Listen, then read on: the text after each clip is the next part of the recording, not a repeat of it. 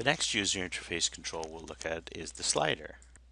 The slider is basically a fancy version of a scroll bar. It has more properties.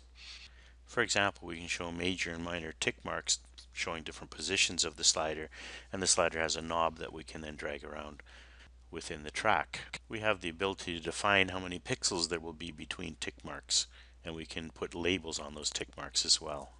As with the scroll bar, we can show a slider either horizontally or vertically.